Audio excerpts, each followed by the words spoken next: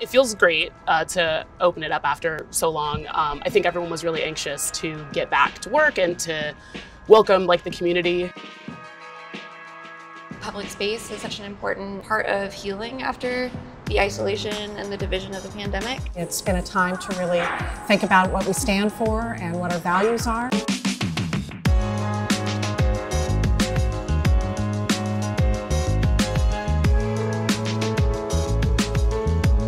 We are inviting people to return to our collection galleries, and what I'm really hoping is that people will enjoy our new gardens. It's a whole transformed campus.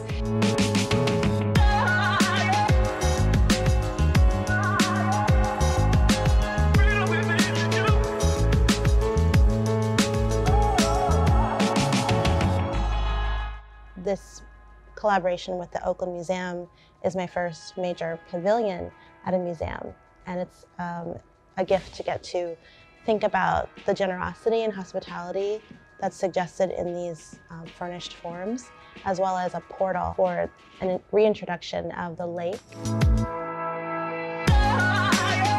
We could actually explore and look at all the exhibits with a lot of fun and excitement like it's our first time.